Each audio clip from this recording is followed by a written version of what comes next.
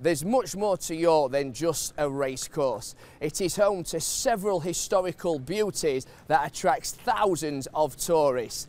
The overwhelming yet elegant building behind me is the Minster, which dominates the York skyline and with breathtaking architecture is a must-see when you visit this city.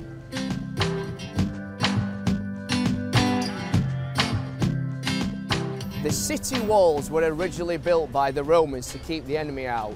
Now what you can see are medieval. In fact, they are the longest medieval walls in England.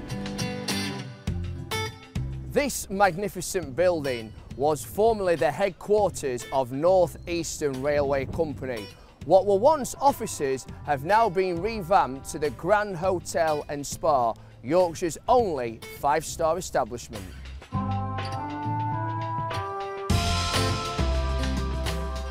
The National Railway Museum is a visual delight, telling the story of past, present and future of the railways, from the early days of Stephenson's Rocket to the record-breaking Mallard, very much the Frankel of his time.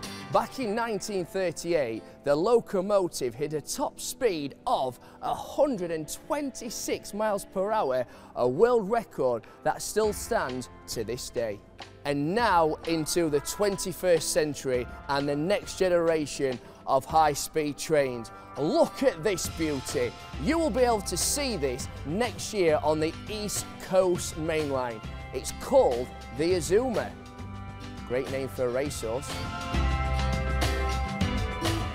If you're a chocolate fan, then you need to visit York's Chocolate Story, where you can find out all about this chocolate-making city that brought you the Kit Kat, Aero and Smarties.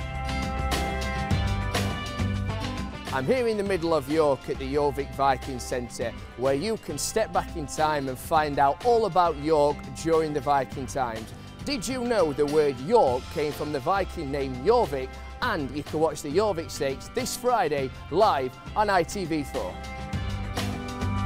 Hey!